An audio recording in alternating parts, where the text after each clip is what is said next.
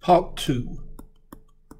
We know there's a formula that the distance between a point and a plane, if a point has coordinates alpha, beta, gamma, and the plane has coordinates n1x plus n2y plus n3z plus d equals 0.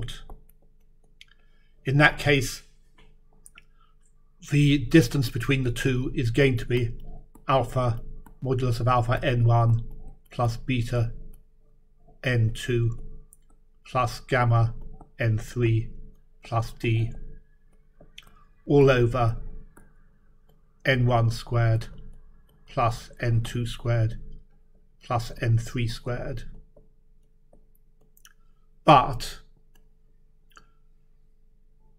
the distance between the line and the plane is the same as the distance between that point and the plane, and that point is -7, -3, 0.